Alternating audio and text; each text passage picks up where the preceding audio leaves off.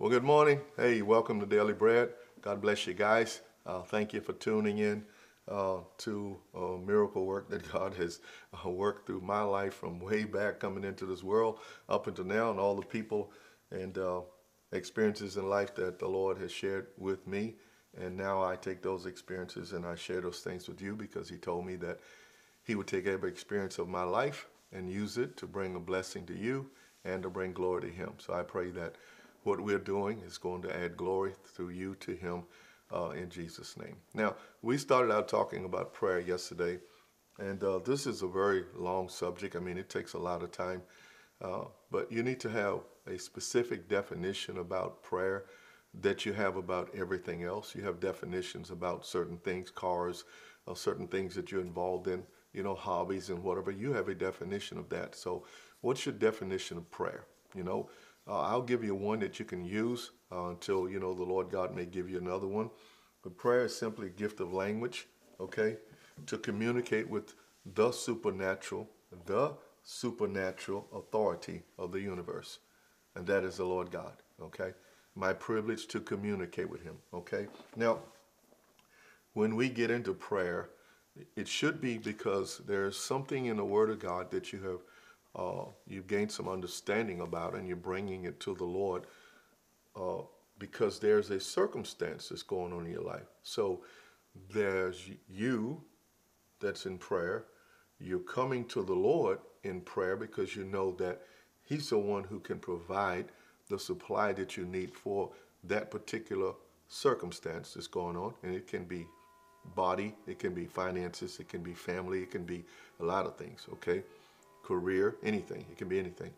But you're also coming to Him because there has been a hindrance to you receiving those things through your physical abilities or through the abilities of others that maybe have been favoring you, and that position, that thing still hasn't manifest. So you have to also understand that there's an enemy that's involved that's causing you to go to the Lord God in prayer.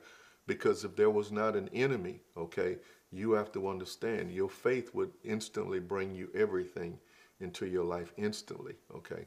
But the enemy can't hinder God, tries to hinder you through your doubt, fear, all kinds of other things, being mediocre, not being a predator with faith. Things can hinder. Jesus told us this, and this is again why I said yesterday that prayer is such a great privilege that we're missing out on. All right, in John chapter 16, please go with me. Now we talk about this, again, communicating to, again, the greatest person, the master, the creator of the universe. This is the supernatural authority of the whole universe. This is Daddy God we're talking about. All right, we're not talking about your banker, okay? Nor are we talking about your piece of paper you got on the wall somewhere. We're talking about the Lord God, El Elyon, God Most High, okay? He says this. Now, this is Jesus talking about prayer. Now, remember, He said men ought to always pray, okay, not faint. In this particular scripture, He tells us, all right, the privilege that we have in prayer, what opens the door for us to talk to Daddy God, okay? He says in verse 23, this is chapter 16, book of John, all right? And in that day you shall ask me nothing, okay? Truly, truly, verily, verily, truly, truly, I say unto you, that whatsoever you shall ask the Father in my name, okay, He will give it to you, okay? Hitherto you've asked nothing in my name.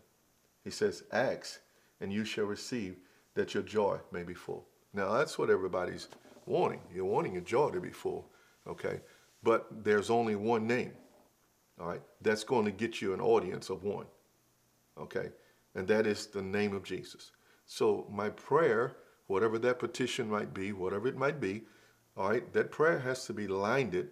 The foundation of it coming to Daddy God must be in Jesus' name. There are not all these ways to get to heaven that people say, okay? There's only one way. There's only one name, all right, and His name is Jesus. And Jesus specifically tells His disciples that if you're going to ask for something, ask the Father in my name, okay?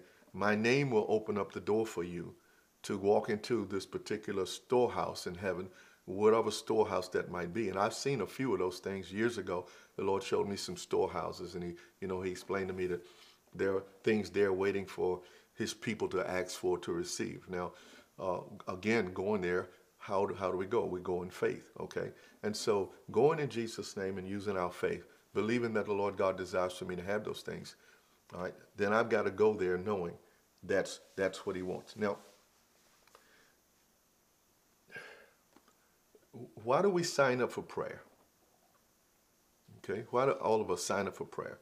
It's because life is not treating, certain things aren't right, people aren't right, countries aren't right, things aren't right. So we live in an upside down world, so we're trying to turn our world right side up through prayer. This is what Jesus said, John 10:10.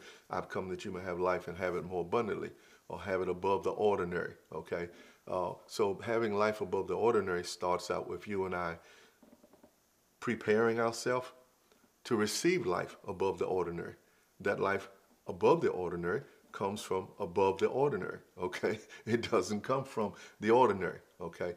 And this is one of the things that the world tries to keep you locked into the world's way of doing things, so that your hopes and things come out of the world, okay? Well, your hopes and things should come out of the Lord God. Regardless of how educated you are, you're only educated here among things that evolve. So there's a certain amount of knowledge that evolved during your time. Well, that knowledge, again, is still evolving. So if you are a person who graduated, you got a certain certificate for this and that, you need to learn that the first things I seek, Matthew chapter 6:33, the first things that I seek are the kingdom.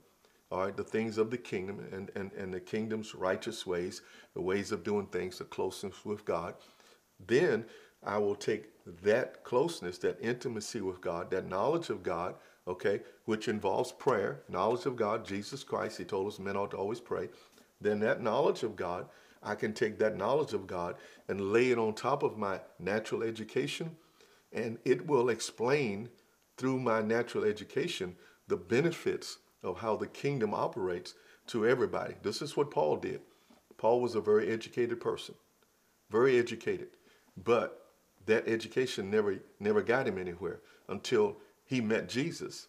And when the power of the Lord came on him and he studied things and from the point of faith in Jesus Christ, then all of his education meant something after that, because it helped him to reach people that nobody else could reach, okay?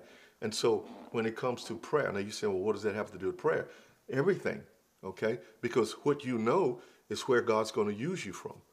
And that's based on your intimacy with the Lord God, praying to the Lord God every day, so that that knowledge that you have of whatever area it is, see, you have to have people with you or around you that have the same level of knowledge that you have about the kingdom, okay? And anything other than that causes you to be able to help people come up that do not have that knowledge, so that you might raise them up also. And all of this happens through prayer, how the Lord leads you to do certain things, go certain places, be a certain place, or give certain things or whatever. It all comes through our connection of prayer. And we're going to look at that tomorrow in the name of the Lord Jesus Christ. So God bless you. Thank you for being here for the second day of prayer. Just talking about these dynamics of communicating with the Lord God, so that all of us might have a greater life in Jesus' name. Amen. God bless you. We'll see you in the morning.